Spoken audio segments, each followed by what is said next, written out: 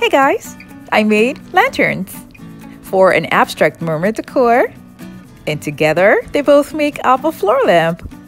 I am so excited about this decor and the way it turned out, and I'd like to share with you guys how I achieved this look.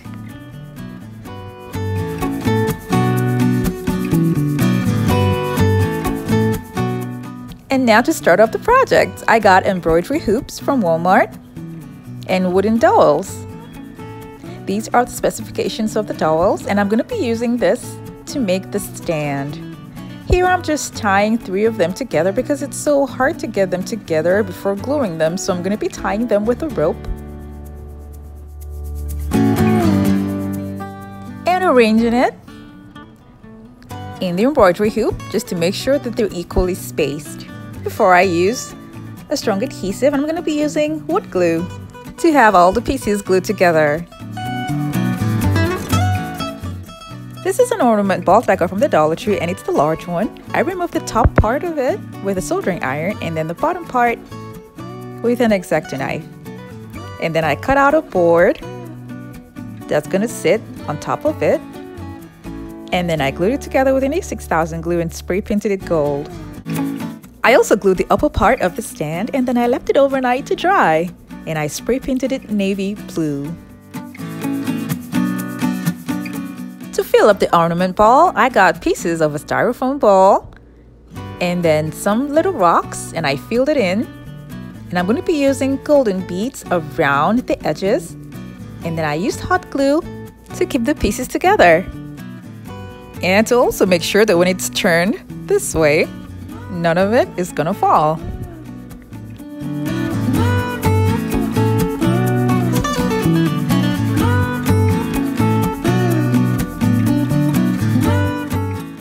And now I'm going to be applying a generous amount of my A6000 glue inside and around the edges.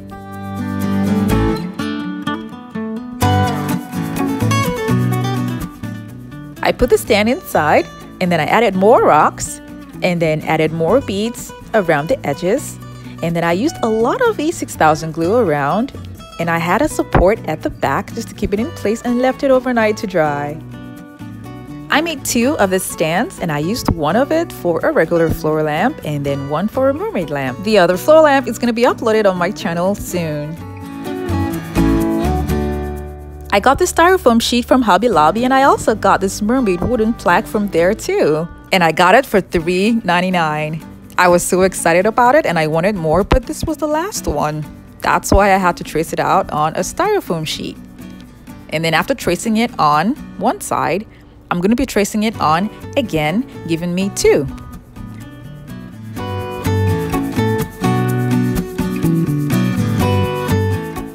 If you're new to my channel, it's so great to have you here. Now don't forget to click on the subscribe button so you don't miss out on any of my latest videos. It was really hard getting straight edges, but I went ahead and just hoped that at the end of the day it was going to come out okay. So I glued all 3 together with the wooden plaque in the middle. And this is what it looks like. I got styrofoam circles that I'm going to be using as my base for the mermaid.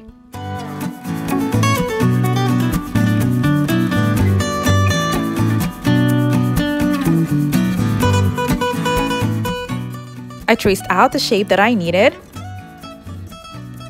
and then I carved it out.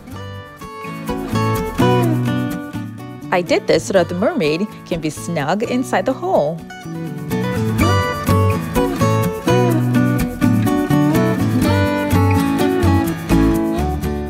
I added a generous amount of my strong adhesive, and I'm using an A6000 glue. And I put the mermaid there, and I put the second plaque at the back for proper balancing. I then went ahead and started covering the mermaid with acrylic gold paint. It is not safe to use spray paint because it's going to melt the styrofoam. So it is much safer to use a regular acrylic paint. And then I used a small paintbrush to cover the parts where my foam brush cannot reach. I got this sequence trim from Hobby Lobby, but something similar is sold at Walmart also. I will be using it to wrap it around the mermaid from the waist downward. Now I'm using a tiny pin to hold it in place and then wrapping it round till I get to the bottom.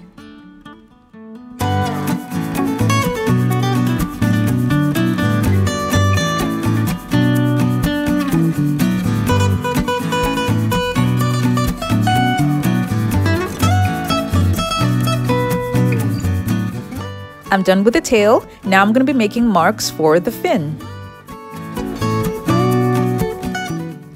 I got a pack of seashells sold at the Dollar Tree. And I'm going to be using the 2 smallest sizes that are inside. And then I'm going to be trimming off these extensions here. And I'm also going to be making them a lot smaller. I spray painted them gold, and I will use them to cover up the upper area for the mermaid.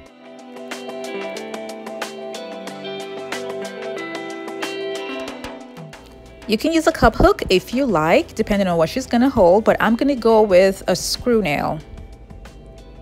After screwing the nail to the wood, I went round again with an E6000 glue for added security. Once in a while, I may switch up whatever it is that the mermaid is gonna be holding, and in case it's heavy, I took the stand and opened it up at the bottom part to give me more room to add more weight to the base. So I took a lid from a container and I'm placing it in the middle. And then I'm going to be using nails to attach the lid to the woods. I'll be using this weight inside, and it's 25 pounds. It's a lot, but it's better so that the stand is sturdy and doesn't move around. I'm going around with an E6000 glue to the point where the nail is together with the lid. The part of the hoop that's open is going to be closed with a blue gem. And this gem comes in the pack that I got from the Dollar Tree. And now to make it more uniform, I'm going to be adding gems to the other sides.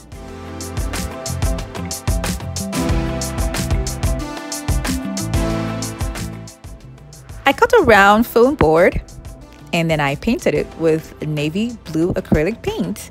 And that's what I'm going to be using for the top. To secure the mermaid properly to the base, I'm going to be using 2 nails on both sides.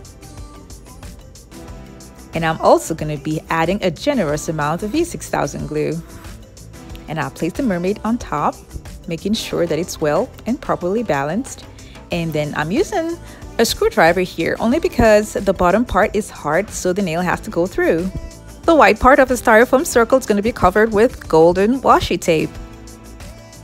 And I use golden beads to outline the fin. Moving on to the lantern. I'm using chopping mats from the Dollar Tree, and I'm using just 1, folding it into 2, and then cutting it because I'm going to be using 1/2 for one lantern and the other half for the other lantern. I'm going to roll it like this and secure it with staple pins. And glue the middle part with hot glue and a little bit of E6000 glue. This is a trim a friend got for me, and now I'm going to be putting it to good use. I will use it at the top and at the bottom of the lanterns.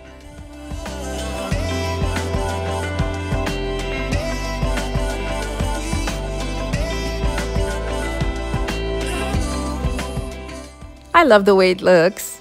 Now I cut 2 round boards, and the second board has a hole in the middle that I made for lighting. And I'm using paper lantern and removed the lighting that's inside.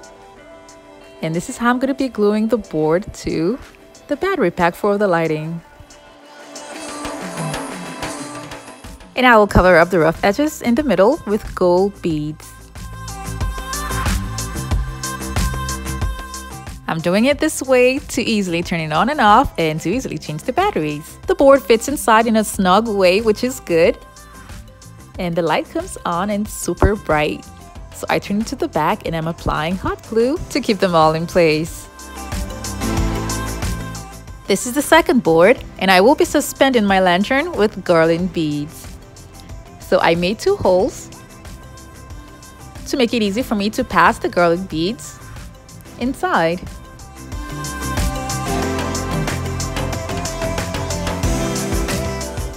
Now that that is done, I will be covering up the rough holes with singular beads.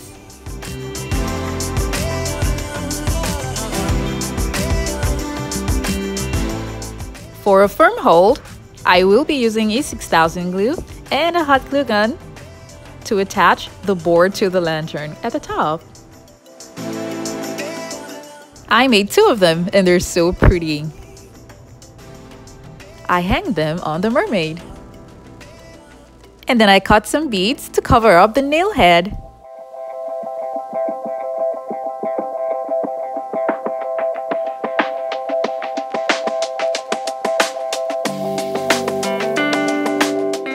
This is an abstract mermaid, so I left the hair and the face bare. But if you're gonna make yours, you can definitely add your own twist to it. The light shines so bright at night, and I'm loving the artistic view of the overall design.